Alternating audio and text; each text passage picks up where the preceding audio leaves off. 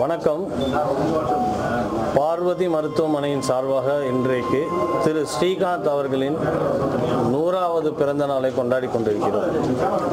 இதில் என்ன விசேஷம்னா, இந்த திரு ஸ்ரீகாந்த் அவர்கள் 4 வருட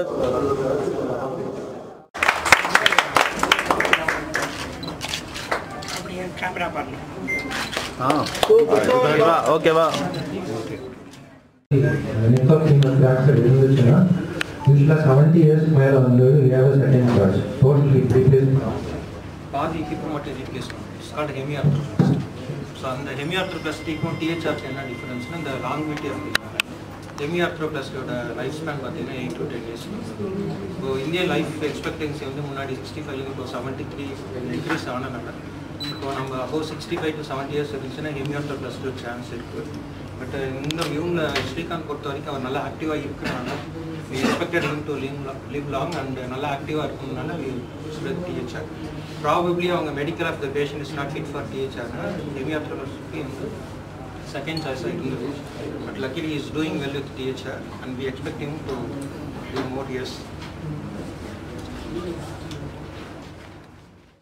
அப்பா இவ்வளோ ஹெல்த்தியாக இருக்காருன்னா அது இன்னைக்கு நேற்றுக்கு வந்த இதில் அவருடைய சின்ன வயசுலேருந்தே அவருடைய habits. he was working in salt department, central கவர்மெண்ட்டில் சால்ட் டிபார்ட்மெண்ட் அப்போ இருந்தது. இப்போ அந்த டிபார்ட்மெண்ட் இல்லை, பட் சால்ட் டிபார்ட்மெண்ட் இருந்தது. அதில் எனக்கு தெரிஞ்சு நான் வந்து 2003 பார்த்துருக்கேன். காலையில் 5 மணிக்கெல்லாம் எழுந்திருந்து அந்த அவங்களுக்கு ஒரு யூனிஃபார்ம் உண்டு. அந்த யூனிஃபார்ம் போட்டுட்டு 20 கிலோமீட்டர் சைக்கிளிங் போனால் அங்கே ஒரு பெரேட் இருக்கும். அந்த பெரேடில் they have to do the parade.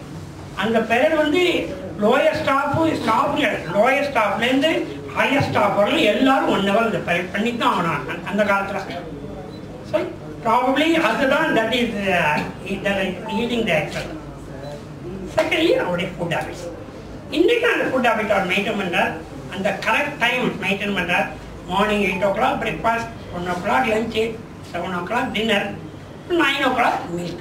அது இன்னும் அவர் மெயின்டைன் பண்ணுறார். ஒரு நாள் அது கொஞ்சம் தவறுனா கூட ஐ மீன் he feels undisturbed. அதனால் அது இன்னைக்கு அவர் அந்த அது கரெக்டாக இருந்தால் I don't find any disturbance. Thank you so much. அதனால் when he fell down, we brought him immediately around 4 o'clock in the evening. We brought him here. our டாக்டர்ஸ்லாம் panel பார்த்துட்டு they gave me 2 suggestions. Sir சொன்ன மாதிரி ஒன்று join பண்ணலாம், இல்லை hip replace பண்ணலாம். Then they told me also what are the pros and cons of both the activities. அதை விட இன்னும் முக்கியம் சொல்லிட்டு நீங்கள் எனக்கு இன்னும் 1 hour சொல்லணும் which procedure you want. Immediately I decided எனக்கு go for what hip replacement. இப்போ எனக்கு அப்போலாம் பார்வையாளர் புதுசு அப்படின்னா ஐ டுக் சார்ட்ட மேலே அவர் அவ்வளோ நம்பிக்கையோடு எனக்கு சொன்னதுனால ஐ sir sir you please go again with total hip replacement. அப்புறம் எழுதுனாருன்னா இல்லை அனஸ்தட்டியும் மற்ற இவெல்லாம் கன்சல்டன்ட்லாம் வந்து பார்த்துட்டு whether he will be fit for the procedure அப்படிங்கிற சொன்னப்பறம் தான் நம்ம போக முடியும் அப்படின்னாரு. Sir okay.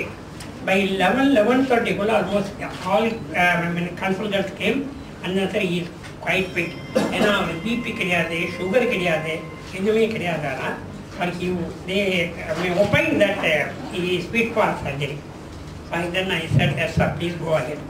Then early morning around 4 o'clock, 4:30 I remember they started. By 8 o'clock he was brought to the bed and அன்னைக்கு ஈவினிங் he started walking. நான் பக்கத்தில் வந்து பிடிச்சிட்டு அவன் நடக்க வச்சுட்டேன். That aspect I am very much thankful to the Parvati Hospital doctors and other staff. அவங்க இல்லைன்னா ப்ராபப்ளி இவ்வளவு ஆக்டிவாக அப்பா இருப்பாராங்கிறது எனக்கு சந்தேகம். That is totally due to the Parvati Hospital effort. உங்களுடைய ஹெல்த்தை பற்றி பேசுவாங்க. இல்லை ஆப்ரேஷனுக்கு அப்புறம் இப்போ உங்களுக்கு எப்படி இருக்குது? ஏதாவது பெயின் எதாவது இருக்கா? அதை பற்றி சொல்லுங்கள்.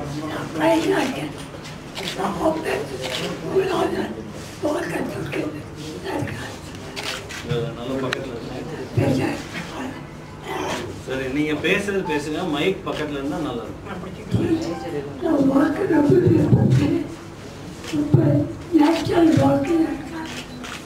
இல்ல இப்போ ஆபரேஷன் பண்ணி எப்படி இருக்கீங்கன்னு கேக்குறாங்க. அண்ணா வலி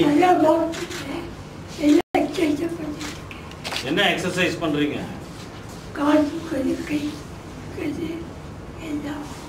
வலி எதுவும் இருக்கா? வலி இதுல பேசுங்க. நன்றி. எல்லா காரியங்களும் நீங்களே பாருங்க.